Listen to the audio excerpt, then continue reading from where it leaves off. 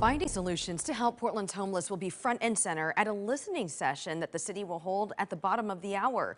The city considering whether to renew the service contract with the Clean and Safe District. Well, there are those who oppose that program, though, and they converged on downtown Portland today, saying the program resulted in increased private security, policing, and sweeps.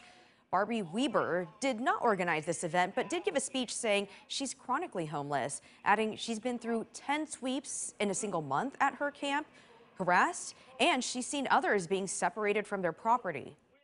Living outside, you lack the resources to properly store your belongings, and it's a constant battle. You want to be comfortable, and what is wrong with comfort? The city posted 72-hour notices this week, as you may recall, at Laurelhurst Park.